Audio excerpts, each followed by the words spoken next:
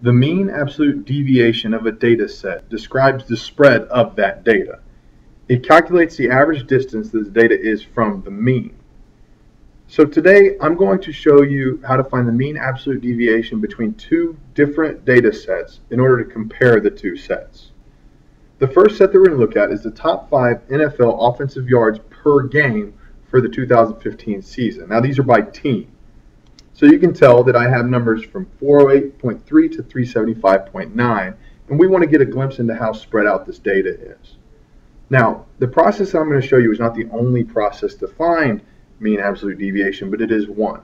The key to getting a mean absolute deviation correct is keeping your data organized. So the first thing I'm going to do is start with a column, and I'm going to label it data. And I'm going to fill it in with all of my data points.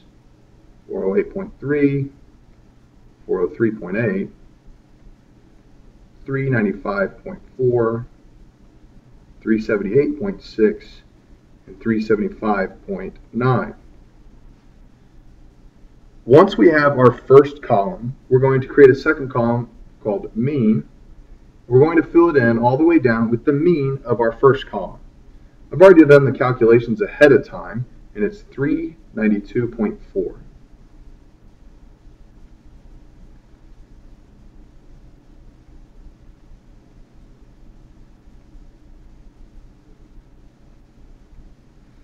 The third column we're going to label as difference or the deviation. To calculate this column, we're going to find the difference between the data and the mean. That's why I wrote a subtraction sign right there, because data minus mean is equal to difference. All right, so 408.3 minus 392.4 is 15.9. And 403.8 is 11.4. 3, negative 13.8, and negative 16.5. The reason that some of them are negative and some of them are positive, the positive numbers are above the mean and the negative numbers are below the mean. Now, in the name mean absolute deviation, we have our deviation column. Now we need to find the absolute deviation. That's our next column, absolute value. If you recall, absolute value is how far a number is from the point 0. So our positives remain positive, but then our negatives turn positive. So we have our deviation column, we have our absolute deviation column. We need to find the mean of that. So we'll add all these up to get the sum is 60.6, then divide by the total number of data points, which is 5, to get that our mean absolute deviation is 12.12 for the top 5 NFL offensive yards per game by team in 2015. This data doesn't tell us much by itself, but in a second we'll do this for the bottom 5 NFL teams and compare. So, here are the numbers for the bottom 5. First step is to do our data column.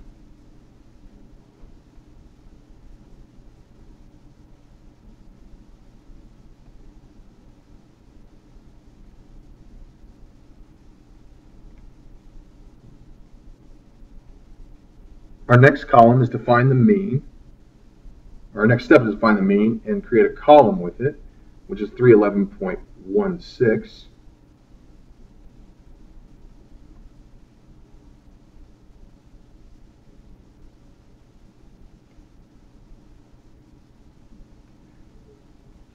Now our third column, if you recall, is the difference or deviation.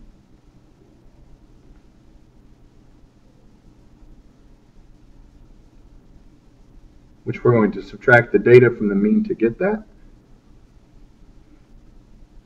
We get 10.24, 10.04, 0.64, negative 7.36, negative 13.56.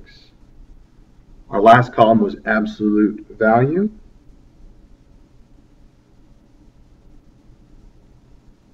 Positives stay positive, negatives turn positive.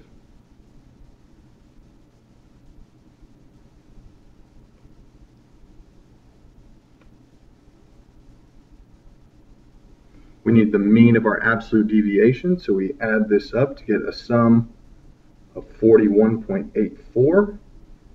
We divide by 5 to get a mean absolute deviation of 8.368. All right, it's not all the way on the screen, is it? There we go. So if we compare our two mean absolute deviations, for the top 5 teams, it was 12.12, and our bottom 5 teams, it was 8.368, which means that this data is more condensed around the mean, whereas this value is more spread out.